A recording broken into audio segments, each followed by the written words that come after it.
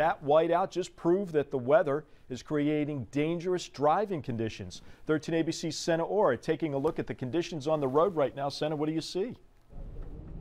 Well, Bill, the main roads within the city limits are okay for the most part. Now, we are on Angola near Wenz, and take a look. The road here is snow covered because of the snow drifts. Now, the big problem is in these open rural areas where the wind gusts are making for an extremely challenging drive.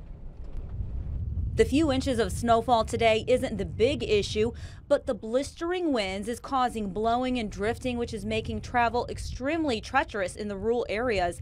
Rossford police shut down the southbound lanes of Crossroads Boulevard between Bass Pro Boulevard and Dimeling because of the whiteout conditions. And then all of a sudden it was like, and we crashed into something. 3 cars hit the snowbanks when the winds picked up. Drivers tell us it happened in a split second. We were driving along fine, and then the winds just came, and it was like you were in the middle of, I mean, we've never experienced Couldn't anything see like either that. side of the street. It was crazy. The poles were gone, everything was gone. You couldn't see, I mean, literally nothing. Tow truck companies we talked with say the wait for help is a couple hours long at best.